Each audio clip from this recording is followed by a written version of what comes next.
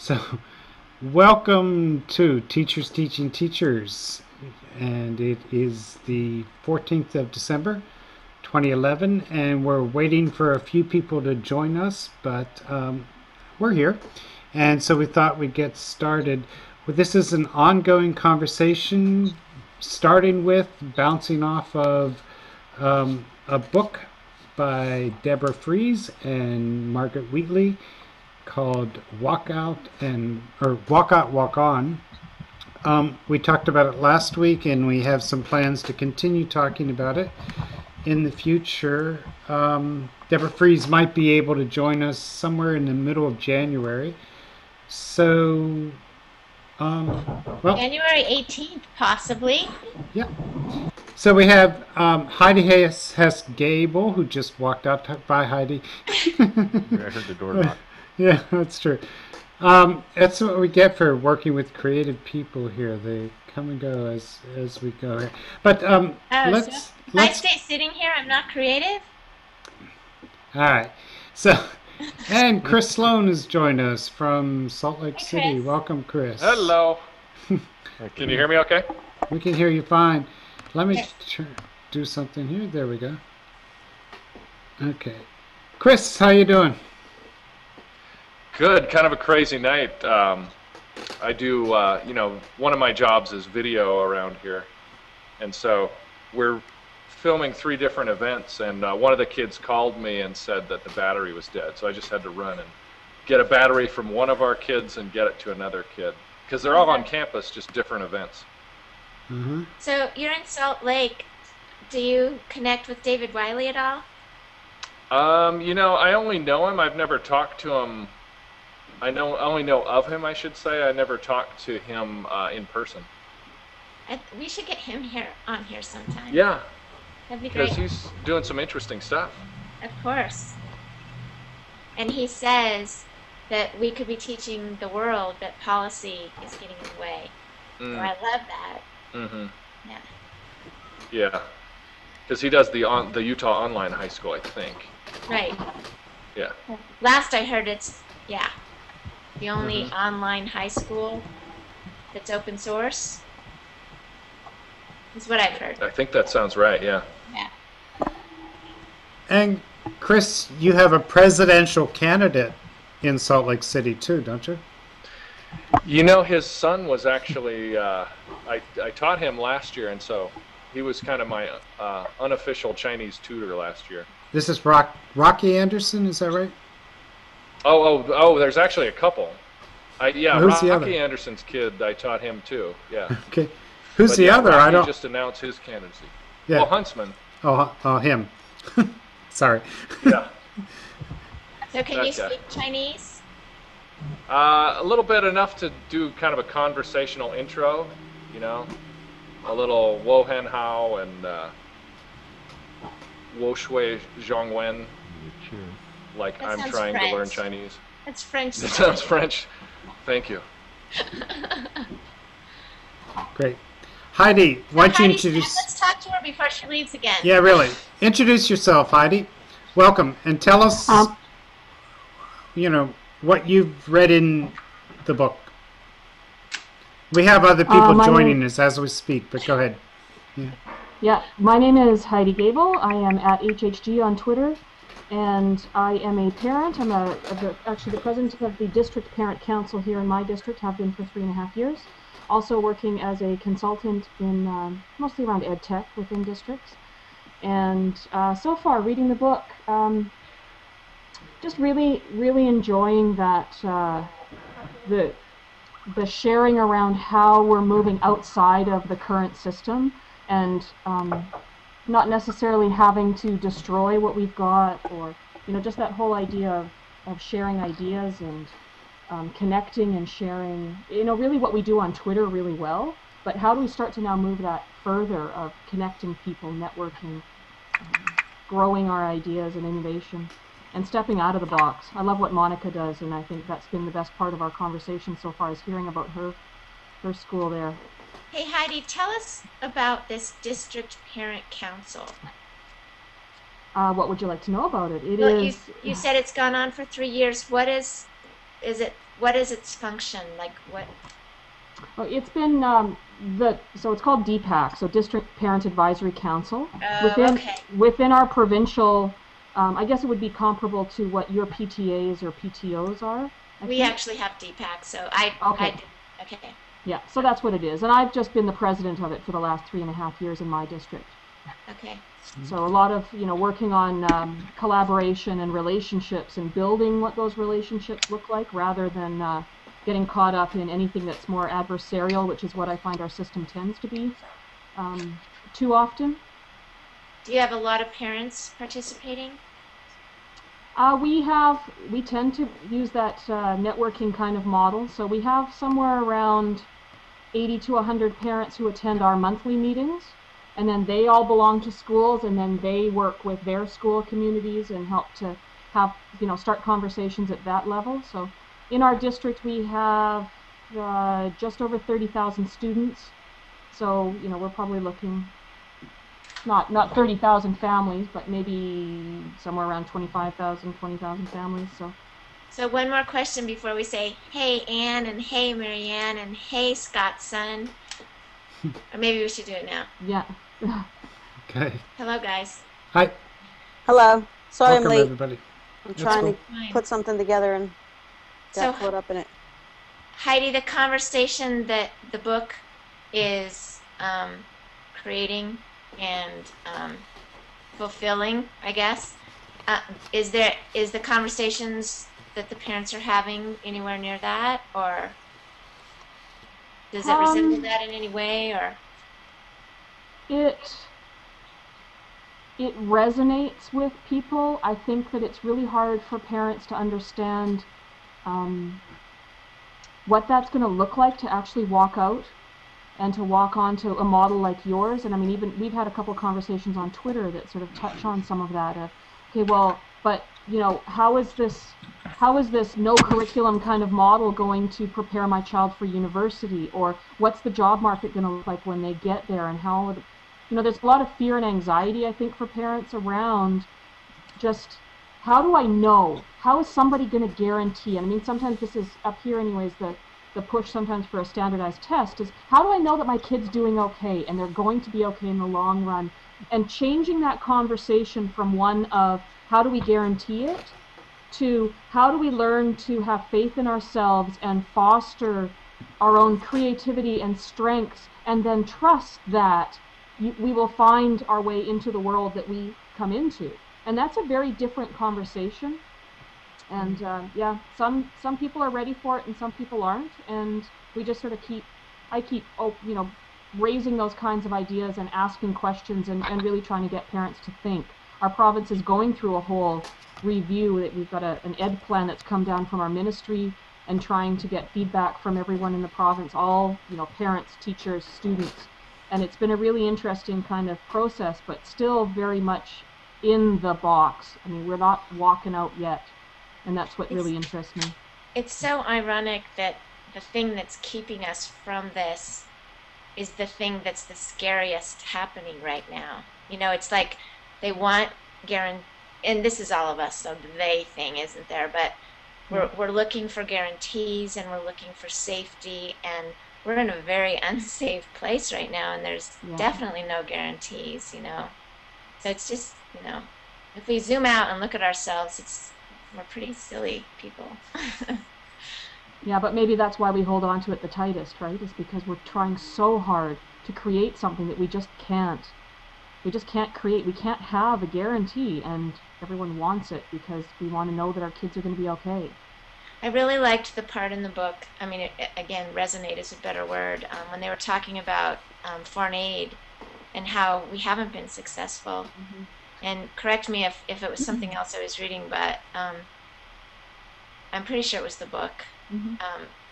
And how it's about us going in and helping, and it's a good-hearted thing. We want to help people, but we don't realize that that's just creating dependency. Whatever we end up doing, again, I'll refer to Jacqueline Novogratz's The Blue Sweater. That was the first time that I'd really got the idea that you really have to go to that culture and let those people be themselves and facilitate them being themselves, as opposed to feeling like you're going to go help. I mean, it's a good feeling to help people, but that's an enabling thing that's not beneficial. And just the thing that it talked about, how if you look at foreign aid over the years, we are not being successful, you know.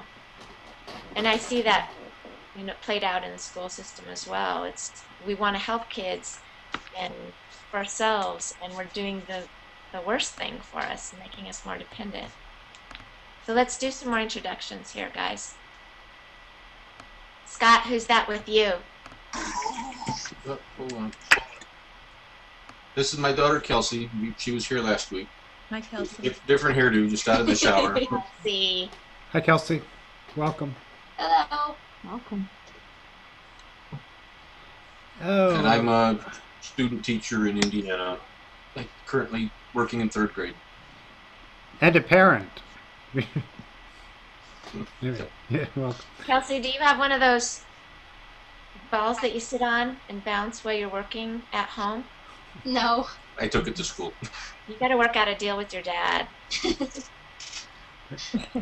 Let's. What do you think about that? I've definitely never seen it done before. Something new and interesting. Scott's got those balls in his classroom for kids to sit on. So, if you didn't know. I think, hold on, where is it? This one? And Pam and Marianne. Ah, wait, there it is. Awesome. Yeah, There it's it is. on. Oh, there we go. Yeah. Is that your classroom? It is. Wow, what beautiful space. He was on TV this week. Wow. Local news show at the request of we have a chiropractor that's up really on our side with these exercise balls, and with a little bit of marketing, we convinced the TV station to come down and do a little story on our classroom. It looks wonderful. Thanks. What was the marketing? How did you do that? My cooperating teacher, her husband's in marketing and was at an event where the local news station was at, and he kind of leaned on the reporter a little bit, said, "Hey, you really need to go see this." And he also does some marketing for the chiropractor. So it was, you know, right place at the right time that, you know, they finally convinced him it was different enough that you should come see. Hey, And Pam, hopefully, can you introduce yourself? Yes, I'm Pam Moran, and I am on the couch.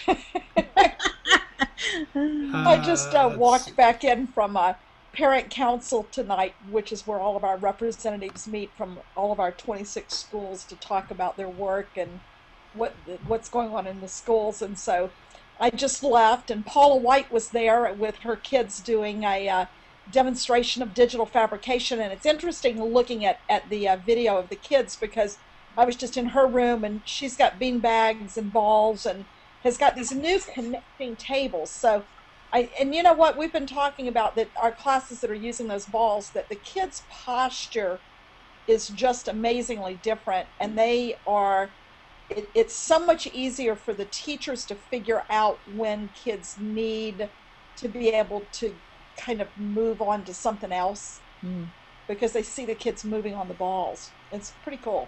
So it's great. I love this classroom. Yeah, and one of the neat things is, I mean, yeah, they move a lot, but there's no kid that sits and taps a pen, and nobody snaps That's right. their gum. It's a full body fidget, but they're no noise. No. It's just kind of peaceful. Hey, Delaney, do you want to see this classroom? Come look at this classroom. My son in kindergarten last year, they had the balls as well, and you know, you think, okay, kindergarten kids, well, it was K and 1, and you'd think they'd be fiddling around or playing with them or whatever, but they didn't. They were, you know, the teacher just set out the expectations at the beginning of the year, and they loved it, and particularly I noticed the boys were much more engaged in stuff they were doing somehow, I guess maybe because they're, you know, using their body, the kinesthetic piece. So. Yeah. I have another video. It's a time lapse. It's 5 minutes of our first child on the ball when we first did it. So let me switch off and I'll bring that back in just a second. Okay. While he's doing that, Yeah. Marianne, introduce yourself. Marianne, please, Sure. go ahead. Hi, everyone. Marianne. I also am, well, I'm not sitting on a sofa, but I'm sitting in a really comfortable chair and coming to you from New Jersey. I don't have any of those balls in my house, but they certainly look intriguing enough to want to get one. And looking forward to hearing everybody, tonight, the conversation, wherever the conversation goes, quite frankly. Why don't you kick it off with something? What's the latest thing that's gotten you going crazy over the book? Well, I'm just at the end of Greece. And Monika, the section that you just referenced, I think I just read. So I remember being surprised that the history of U.S. involvement in sending foreign aid wasn't successful. That surprised me too. I mean, it didn't surprise me on some levels, but that it was deemed a failure, like annually at millions and millions and millions of dollars, maybe even billions of dollars. I don't even remember the figure at this point. Really, just put in perspective for me the whole idea that, this notion of doing unto others as a way of being in the world is so faulty. And, we see it on you can see it just in a neighborhood of how you interact with your neighbors, or how in school systems educators interact with other educators, or the divisions between sometimes how educators think of parents or parents think of educators. Underneath all of that is that whole sort of level of almost we don't see each other as equals, and I think that creates some very, very, very faulty premises. And then what startled me about the book is how you can now see how those premises get played out at a national and international levels at extraordinary cost to human beings and extraordinary cost to economics. And it's a disaster. I mean, I can see it in schools. I can see it certainly in the aid, and it all sort of circles back, I think, and I'm sort of circling here, but I think what it circles back to is the misunderstanding that you can stand outside of a complex system and think it's complicated, and take complicated measures and think they're, and in fact they look fabulous from where you're standing, but they in fact create other kinds of ripples you can't anticipate. And I just think that's sort of the story of this last century, has been we keep failing to learn that, and we keep replicating it. If we really zoom back in, and between teacher and student, we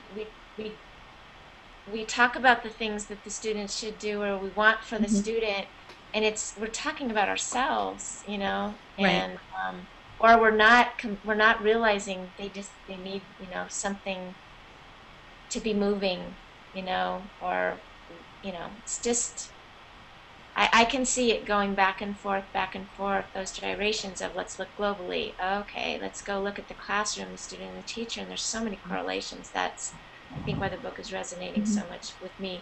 And I have to throw out again Carol Black's Schooling the World, with that foreign aid piece. There was a great relationship there. And can you introduce yourself? I think you're the last one now. Sorry, I'm trying to get caught up on something that has to be in tomorrow, so I was a little distracted. My name's Ann. I'm right outside Philadelphia right now. I'm in Bucks County. And as you can see, I'm a little scattered today, but I'm loving the book. I'm in Africa, and I was finding it fascinating about the spiral gardens and how they use the water, the runoff, to off the roof, and how they plant the gardens in strategic places, and how they use the I guess the human waste to to start to build up, like it's just like, wow, but for a land that's not fertile, and when you were talking about all the aid that came in, and they kind of just took out that whole piece about people learning how to take care of themselves, it was really fascinating to me too. Well, and using our quick fixes and not realizing that their land destroyed is way different than our land destroyed, you know, Yeah. and so.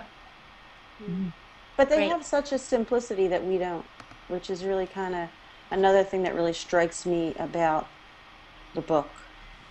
You know, we're always so hurried up and go here, and I feel like when we go in and try to, you know, force our way on someone, we don't see who they are. We just see who we are. Well, and my kids have said time and again, it's like you think you're going to go help, and you come away being you're the one that needed the help, you know, because you didn't see what the essence of life was about. You know? Really, and that's the way I feel reading it. Right, exactly. What part of Africa does it reference? South Africa. South Africa, then Zimbabwe as well, right? Mm-hmm. My cooperating teacher is going to Liberia this summer to do some work. Scott, did you want to show that video? Yeah, whenever you're ready. It's queued up, but I didn't want to interrupt the conversation. But if you Go want to for see it. now, I can pop it. Just a second. Let me share the screen again.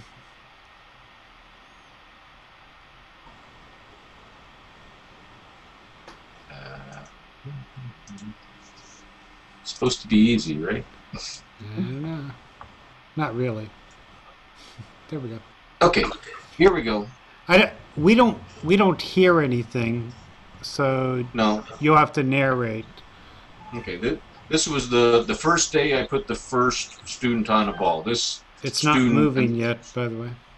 No, she would there we go. never sit at her desk. She would always stand. She was my little dancer, and she would always stand up and move. But if you watch her, she fidgets. But when it's time to write, watch her. Perfectly still, perfect posture, and night and day difference in her handwriting and her engagement.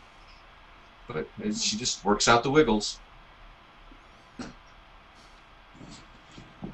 You know, when I was pregnant, I read a book because I was having twins, and we thought one was a boy and one was a girl, and so I was reading this book about each kind, you know, and the book about the boys said if you want to end up talking to your son, you need to be shooting hoops with him. He needs to be active in order to be able to talk, you know.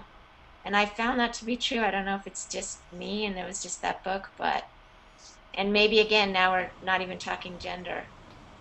Yeah, I've noticed that with my students. I mean, and if you watch the other ones off to the right side, you can see everybody's got a leg moving or everybody slumps, and yeah, it's. I think it's pretty gender neutral. I mean, it's more just their personality. I don't think it's, you know, I mean, it's not, you know, pink and blue and Barbie dolls and G.I. Joe. It's not that solid of a line. Yeah, we're all thumbprints, right? You bet. So Scott, Thanks. That's right. was this your cooperating teacher's idea to bring these balls in, or where did the idea come from? It was kind of mine. I had seen something on it on the internet, you know, of a few others, and I watch a lot of different web shows. I'm a tech head, and if you're familiar with Leo Laporte in the Twit Network, he's sat on a yoga ball for years, and he, you know, very proud to display his ADD on his sleeve, and it's, you know, an asset in the business that he does, and he really likes sitting on the yoga ball, and you know, and I've sat on one at my desk a few times, so I thought I'd give it a try. And that's like some other neat things. Scott, can I ask about that community, that elementary school where you are? I mean, how many more weeks? You're almost done there, right? Yes, I finish up the Thursday before Christmas. Okay. But I've got to say, I've been impressed with how much they seem rhizomatic in some way. They learn from you. You brought a lot to the class. It's been a back and forth kind of thing. Do you think that's true of that community, or why do you think? Yeah. of that classroom. I mean, the school in general is pretty open for each teacher to use their own teaching style. And the room that I'm in, this teacher is very project-based oriented. She's, you know, everything's differentiated, even down to the weekly spelling lists. The children, there's several different spelling groups. Mm-hmm. You know, she has a special ed background, but this is an inclusive classroom. The mathematics is inquiry-based, science is inquiry-based. It's we started out the year we took away their textbooks. The only book they have is their language book, and we use that about twice a month. We don't use the basal readers. Everything's we read real books instead of parts of books. I mean, the textbooks are still in the room, but they're reference materials. They're not, you know, get out the book. And yesterday it was page 82, so today's page 83. We don't do it that way. And, you know, it's when we write, I helped her set up a blog, and we have half the class volunteered to stay in lunch recess 3 times a week. We have a writers club, and they come in and they write just for fun, and we publish it online. And we've discovered how much a global audience makes a difference. It's when you put it in the hallway, it's one thing, but if you put it out for everybody in the world to read, they write quite a bit better. And what was the other thing we did? Oh, we took away their desks. If you remember the first video, most of them were sitting at tables. You know, we don't have textbooks. Why do we need desks? So whoever volunteered, all their equipment's just in a little drawer. Their folders, their papers, their pencils. And if you need something, you go get it, and you sit wherever. And if you need a tool to do your job, you use it.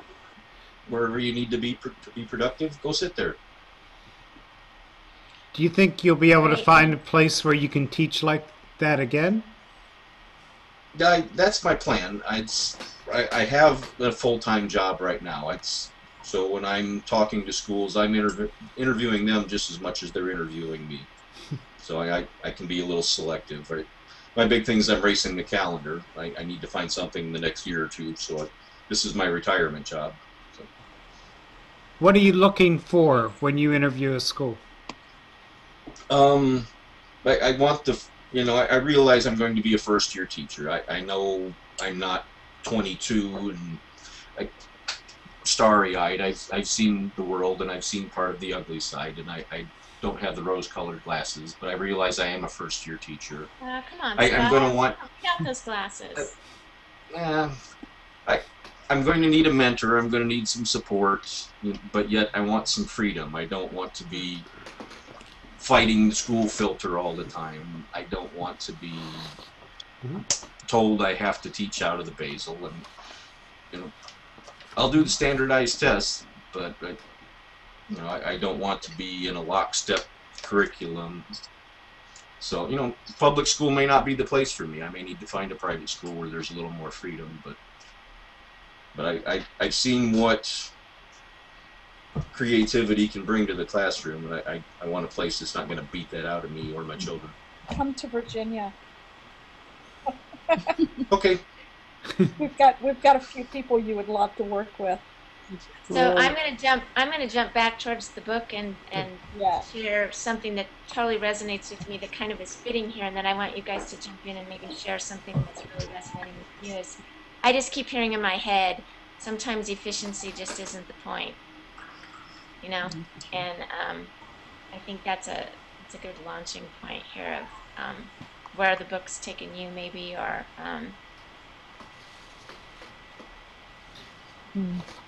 there's a long pause. I'll keep talking. I just blogged about sort of the challenge of efficiency as as again, I think it just goes back to what I was saying before. The whole, when you see the world in a particular way, and I think we all see the world in particular ways, but when your particular way does not even allow you the possibility that there may be alternatives to your view, I think we enter very dangerous ground. And the efficiency piece, has, been with us for well over 100 years. So we still, even when we talk about leaving the industrial age behind, I mean, I think the Common Core standards is an attempt at efficiency. There's, two people who've decided that they could name what was most important for millions of children to know, and that it is more efficient to have this at a national level, even though they say it's state, because it's state run, but it is very national. When you have 45 states, it sort of feels national to them. But that whole idea that, we can do something better if we can be more efficient at it, isn't proven. I mean, we don't do things better by being more efficient. I mean, more efficiency oftentimes leads to less creativity, less innovation, less breathing. And I thought that came it was very clear in the book. In fact, it led me to the next book, the reference to the ecology text that I guess Deborah makes. I went online and read as much as I could from Google Scholar, which means I'm reading like pages 1 to 18, and then in that pages 11, 13, and 16 are missing, which actually is kind of an interest. I'm kind of enjoying reading it that way. I'm not sure what that means, but that whole, I just think the efficiency thing is really important for us to take a look at, especially inside education. It does not serve us well. I agree, and it's interesting because I had an older gentleman that retired from schools at age 88 and literally died on the job. It was kind of one of those things where he worked till he just died. But he gave me a book, and I was reminded of it as I was reading in this. It's called The Cult of Efficiency by Callahan. It was published like in the early 1960s, right around 1960, but it really documents the whole development of how efficiency became a code word inside our schooling system. That just basically said what we're going to do is to create a cheap labor force by working towards kids that will be efficient in their work, and then move into a workforce where they can apply that same sort of focus on efficiency on the factory floor. And it just struck me that the other quote in this book, it's kind of that stuck in my mind, was, I think it was in the Brazilian one, that said, "We've forgotten who we are."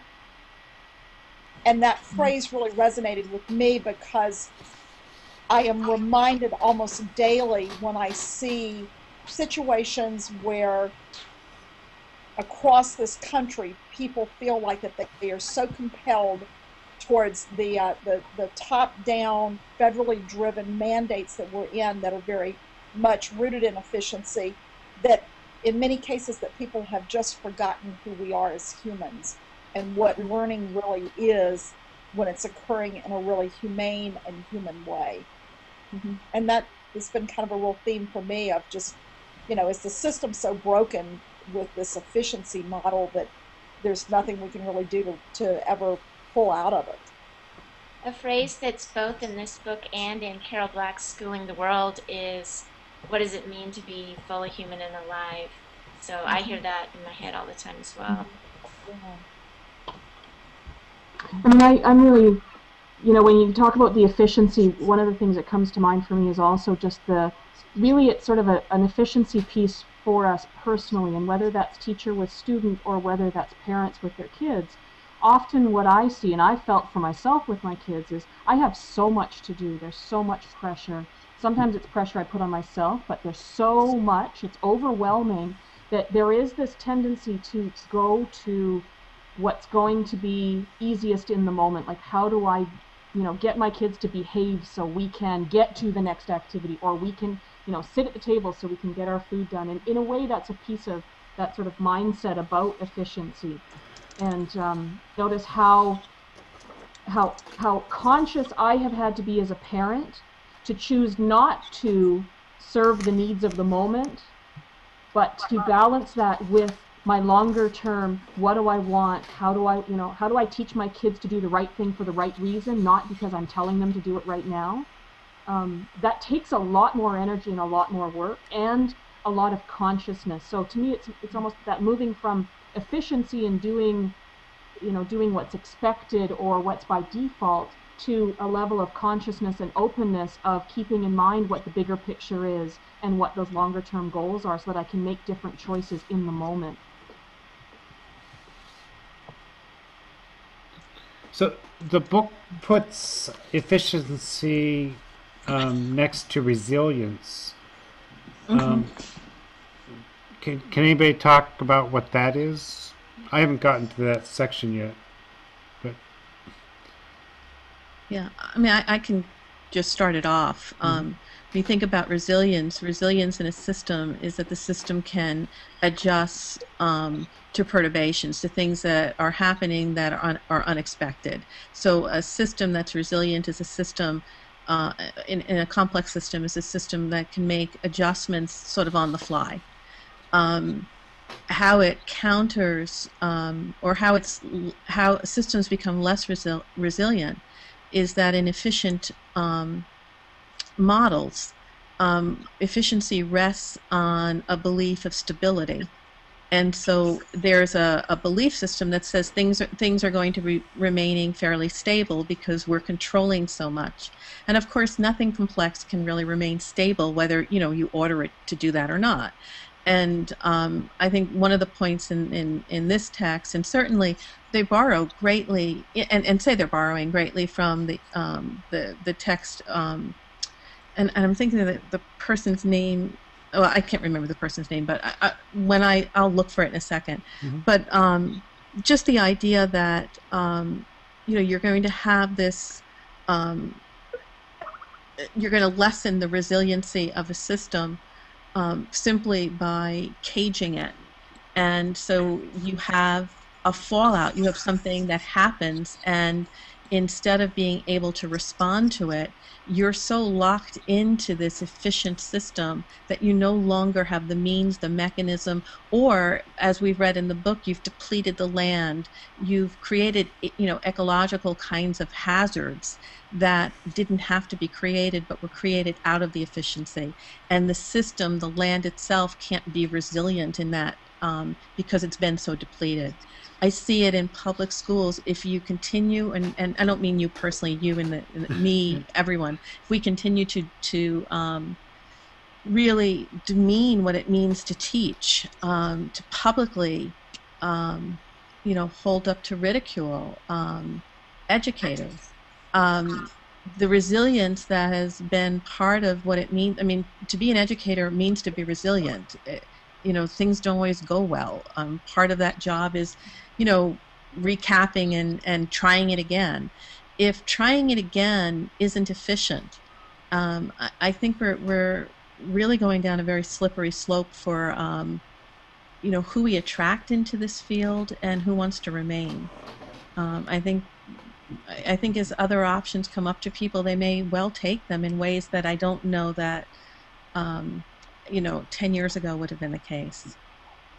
I don't know if that was clear or not, but just that they coexist, efficiency and resilience, and when they're out of balance, when things are too efficient, the system cannot be resilient. It doesn't have the means. Yeah, it makes me think of Carol Dweck and that mindset of,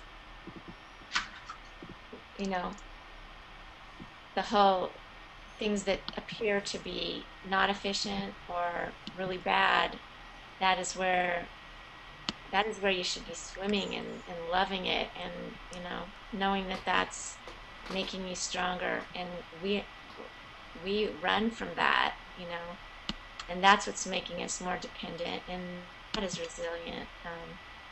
We just have that mindset all backwards.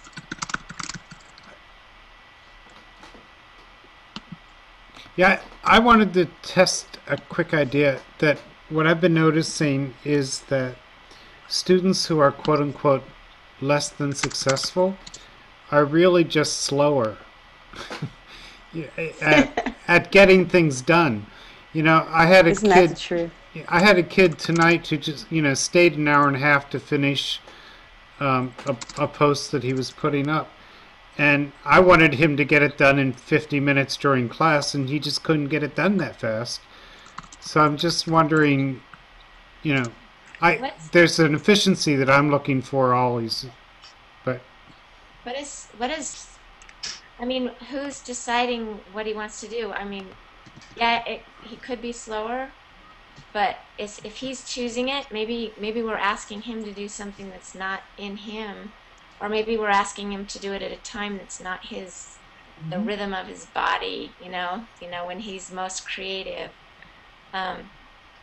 I think we spend so much time measuring things and labeling things as slow, and we're comparing it all to something that's not useful to most of us, Faster's not better at most things unless you're in a sporting event. I mean, it's, slow cooked food is better than fast food. It's, a piece of art that you take years to do is better than a pencil sketch. The speed's not always the issue. But there is also the other side of it. I have a 13-year-old who is immensely capable, and yet when she feels insecure or when she's feeling like she's being forced to do something, so she had a project recently where it was, trying to do some artwork, and she's very artistic, but artistic in a different way than some of the other kids in the class. And she was comparing herself to how those other kids were, instead of doing her own thing. And really, suddenly it became, 30 hours of trying to get this project done when it could have been done in 5 or 10. And why? Not because she's not capable, but because of the insecurity and comparing herself, and so there's also that other extreme of where it becomes just painfully too long. Yes, faster would have been much better in this case. And the next project engaged her in it in a way that engaged her passion. And suddenly it's like, okay, Sophie, we got to go. Oh, hold on, Mom, I gotta Google one more thing, and I noticed this, and now she's driving the learning and getting it done in a fraction of the time. The contrast has been dramatic for me to notice that, and it was around her motivation, not her capability.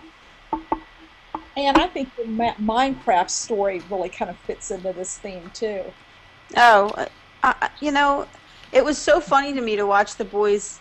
The other day, Devin had set up, Marianne's son had set up a Christmas mod. I don't even know what a mod is. They know what a mod is, but that's all I hear all day long is, get me this mod, get me that mod.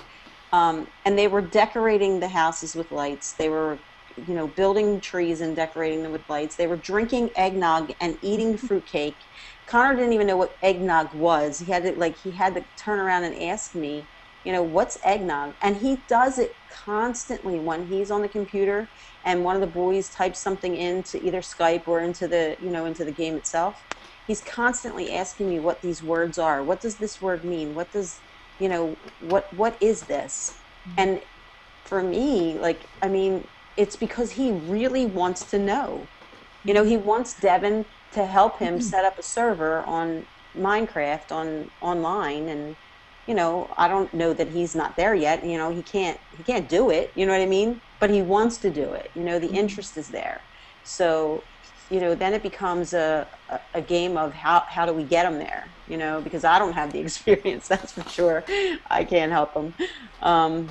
But and Devin's so patient with him. You know what I mean? He really helps him along, and I love to listen to them. Sure, they have bad moments, like anybody else, but they really play so intensely, you know what I mean? And they're learning together, and they learn about each other, and they learn about these kids all over the world. So it's just a whole different kind of learning.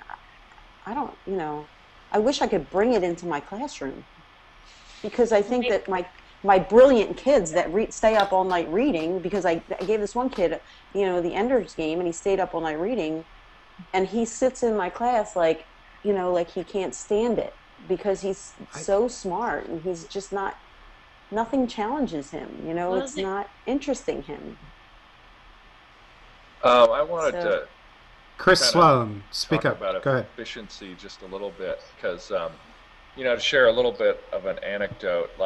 I'm actually in my classroom because I have some kids who want to come in tonight, because they did some filming today, and they want to show it at an assembly that we have on Friday, and they were told that they had to, get it all edited by tomorrow noon. And so for a schedule like this, that presents some challenges. But maybe I'm splitting hairs, but I think of like in this case, I'm wondering, like, efficiency. One of the problems with efficiency is whose efficiency we're talking about. Like, what's your definition of efficiency? Is it coming from some central source? Because like in this case, on a real local level, these guys really want to be efficient, so they have to be able to compose their stuff really quickly and then edit their stuff and then crunch that, and get it out and distribute it, and that's really kind of a function of efficiency. And I know I'm thinking of it in a different way, but part of me says, like, for stuff like that, inefficiency really, shoots them in the foot, and they don't want any part of it. So, I mean, I'm thinking of efficiency on a real local level, and I think when you talk about efficiency in American education, where we've kind of blown it is, when we thought every school was a factory, and, in the late 19th century, early 20th century, when we started thinking like, okay, well, here's the blueprint to make schools work. So, I mean, I'm just thinking of, like, these guys tonight are coming in, and they're going to be really efficient because they only have about 45 minutes to get all this stuff done. So there's a lot of learning to get to this point, and now they're starting to get really good at it. So I was just thinking of efficiency in a different way. Well, and that's been one of the pushbacks with the stuff that we do is along the lines of efficiency or rigor or structure, that the myth is that when you do give freedom out, or let it be per choice, that we're talking now, none of that is there, but structure is everywhere, and if it's, so I think, you're obviously talking about, does it come from within, that I can't not be efficient, or is it someone telling you you have to be efficient on this particular thing? There's a huge difference, and so it's not that when you let people choose, that they're going to get to be lazy or they're not going to work as hard. They're going to work even harder because so yeah, on those levels, I think the book is really referencing, I'm coming in and here's how you're going to be efficient, and then we're going to measure it by our level of efficiency, So thanks for bringing that out, because that's really important. I think that's why people shy away from an idea of, oh, what if the curriculum is just a process of learning to learn, and we let everybody do whatever, because they think no one's going to be efficient. It's not going to be manageable, or there's not going to be any structure,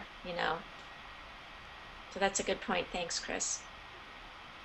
I wonder sometimes about the efficiency aspect around labeling, or when we talk about going to totally individualized or personalized versus, what I have 3 kids that all have IEPs. One is gifted LD. There's some written output. Like, you start looking at those kind of things and, I don't need my kid to have a label. If we're all treating each child as individuals, that's much better. But on the flip side of that, to manage a classroom, there is something, there are some commonalities, say, that tend to show up in clusters with the gifted learner kind of, when you look at that. And knowing what those are and being able to recognize them in kids does help us more quickly be able to support them, or to see where we need to work with them or mentor them. And so I wonder sometimes, like, are we really moving to a system where we're going to have no classifications or labels, or what's that look like? Is it about not being locked into a label, being able to use it as scaffolding, maybe? Or I don't know.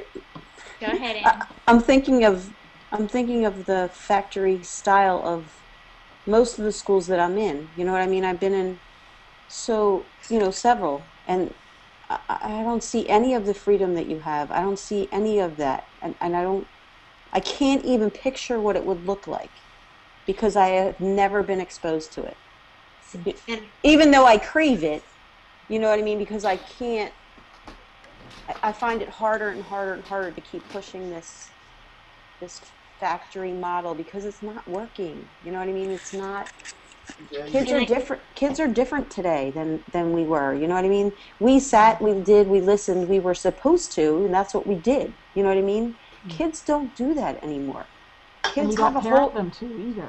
No, and I mean, I don't want them to have to do that either. You know what I mean? So that's. And we tell them not to be bystanders, and we tell them to speak up and to Right. have an opinion. But the flip side of that is that they don't sit quietly and just obey. Right.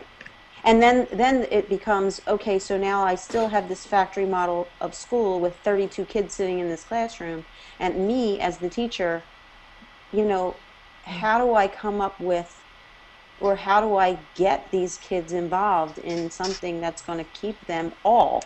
Because let's face it, 32 people are never going to do the same thing at the same time and be happy with it. It just doesn't happen. Unless it's now not compulsory where you go and it's per choice, and so who's together in a room is per choice. Well, yeah, but that's not what I have, right? That's not what we have. But you said you can't visualize it, and because of the experiences I've had, that's what's missing, because we keep saying things like, how do I manage the classroom and how do I bring this into the classroom? Well, from what I've seen, we need to start thinking outside of the classroom. Right. And we need to start thinking, let's let these gatherings, these community of practices, happen per choice. I mean, to me, that's what tech is bringing us. It's bringing us that opportunity that we can gather per choice. You know, right off the bat, it doesn't seem easy, but what we're doing right now, I don't see a lot of people that are saying this is really easy and it's feeling really good, and you know. Well, no, that's true. It isn't very easy. I'm telling you, it gets harder and harder every year. Exactly. So, you know. I'll share with you something specific that we're getting to do. You know, we're doing this Kids Learning for Passion thing, and starting next semester for professional development, we're offering for teachers to be a part of this Pi Lab that we're placing downtown, and you just go and you sign up and say, I want to learn Portuguese, I want to do graphic design, I want to design bicycles, whatever. We're trying to crowdsource our town to see, you know, what are the big groups? What spaces do the people that are, there's 30 of them, do they need? Or where do we need to put the people who there's only 5 of them, you know, so that there is no managing going on. I mean, it could even be people that there is no expert. So now they bring in virtual Skypes, or they Google YouTube together, but they have that same passion, and no one's going to pay them, and they're fine with that, and no one's going to give them a grade, and they're fine with that. But then we get the authentic efficiency and the authentic structuring and all that going on. Yeah, but you need to get the word manage out of your vocabulary. If they're engaged, they don't need to be managed. Right. Exactly. But that's what I'm talking about. You know, how do you take? I mean, I have a mixed level abilities, right? Although, you know, this school is, my kids are definitely much more. Let's consider them proficient, I guess, or advanced. You know, they're a higher level learners, but as opposed to my last school, so you would think it should be easier, and it is in some respects, but it's not better. You know what I mean? Like, and I don't think it's going to happen until we start letting it be per choice. Who's together in a room per choice? We are efficient. We're very efficient right now at 30 people in a classroom, and you know, we've come up with the gaming and the technology and the best ways to trick kids into learning different things, giving them rewards. I mean, people paying kids to do well on tests, and you know, they're cheating, and we're not really looking at that. So we're pretty efficient at what our mark is. Our mark is to do well on tests and things, and so I don't think that the thing that we want, that we're reading about and walk out, walk on, is going to happen until we say, this needs to be a per choice, who's together in a room, and the compulsory curriculum is what's messing with us. But you have to have your leader be willing to step outside that managed system, and I don't see a whole lot of educational leaders doing that. Well, in the meantime, just keep empowering your kids to know that everything they need is within them. And even in a classroom that seems suppressed. I mean, look at people in Africa and developing countries. They are able to find that whatever's within inside of them. So surely we can do it in a classroom in the meantime. But to look at a whole systematic thing, I think we're doing the best we can with 30 people in a classroom, and people are telling us what to do when we're there together.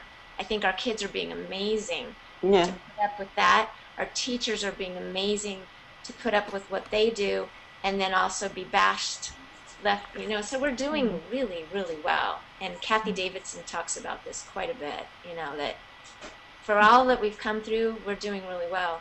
But I think we need to change up the per choice part. So Monika, you don't. I just wanted to offer another perspective. I mean, Monika, you said there's structure everywhere. Working with transfer students, these are students who have failed in other high schools. I'm finding there's choice everywhere too. In that, even in traditional classrooms, they choose to get up and walk out a lot. They, they choose to come to school or not come to school. There's a lot of choice going on. I want to provide some more positive choice. It's kind of funny perhaps, but every day I have kids coming to my third period, and I look at my roll and I say, "You're not in my third period." And they say, "No, I'm in seventh period, but I'm not staying till seventh period, and I want to get your work done." That exercising of choice is possible on the edges of, of the failure in some way. Does that make sense? Yeah, but look at now we're not doing the full freedom thing. We're not trusting the person to have value right now. We're saying, here's your 10 choices. Pick it, or pick one that we're not offering and feel like you're cheating the system. We're not letting them be themselves and truly have the choice. Yeah, so to me, there's a big difference. But I want to guard against thinking that we have to give them that choice. I think kids exercise a lot of choice already within these terrible structures that they're in. And I agree with opening up the structures in lots and lots of different ways. But I want to look at it from their perspective a little bit. I think they do exercise a lot of choice. And we need to encourage them to keep walking out. And find the education that they need to find, if that makes some sense. Yeah, okay, that last part, I wasn't really following you, so It takes a lot of strength and I think a sense of self to be able to exercise that kind of choice that you're talking about. Well, and then for those kids.